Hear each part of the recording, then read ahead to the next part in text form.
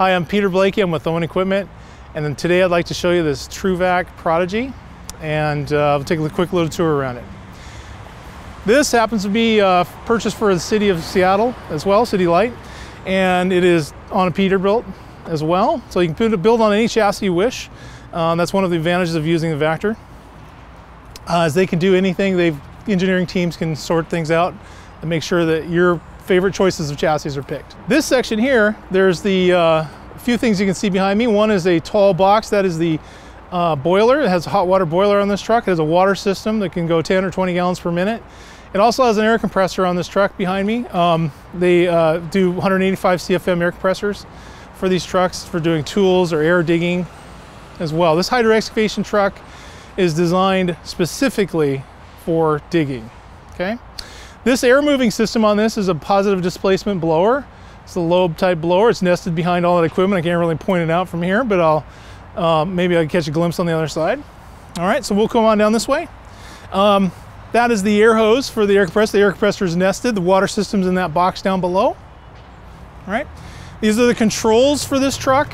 There's a remote control, of course, and then these are the basic side controls. Everything's simple in these new Vactors. It's all one-touch controls.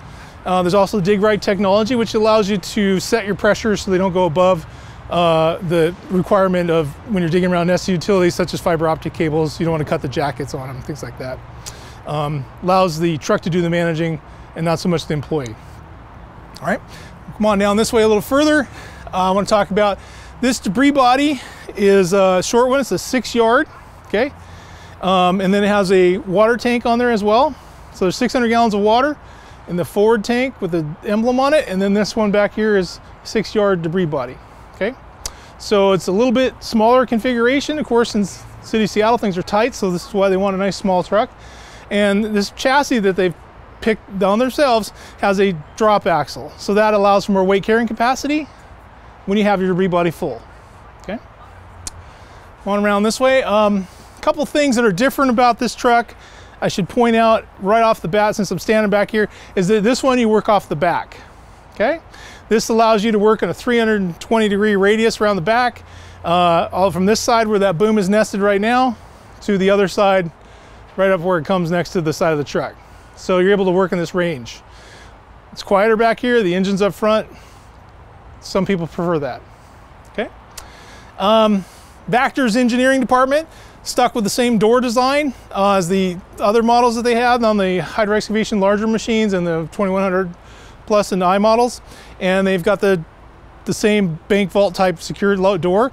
Door closes with the 2 cylinders. The big cylinder pushes in the middle to set the pins. Secure, your load's safe, doesn't leak. It's a very proven design. All right, so on this side of the truck, I want to point out the debris body was 6 yards. It is sorted out. A lot of the material, the heavy material, is fallen out.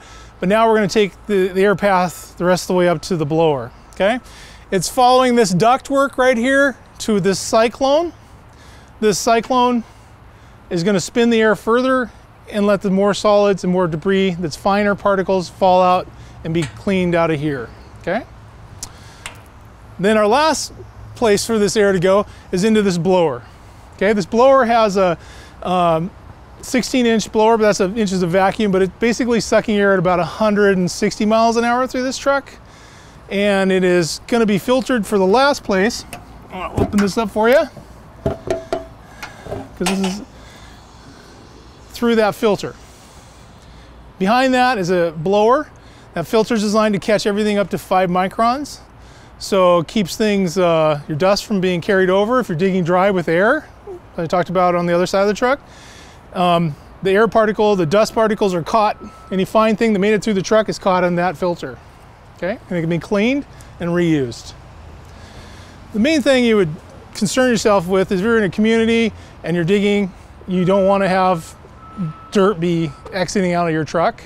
And so the Vactors come up with this idea, Vactor TRUVAC, okay? All right, a little bit more about the truck. You're in a community again. There's this large muffler up here. We call it a silencer in this industry, and that is keeping the air coming out of the truck quiet, right? Because this thing will make a lot of noise because the air is rushing through this machinery that's being run by the chassis. So our engineers have sat down and made sure that this was the correct decimal rating for environmental reasons around the people standing around, general public walking by. It's not too loud for them. Okay. And I did talk briefly in the beginning about the chassis style, but I do want to mention this one more time. This is a custom ordered truck. The customer asked for this chassis, this configuration, and this layout, and Vactor is more than happy to please. And as an Owen representative, it is certainly my pleasure to be the one to help sort things out with them.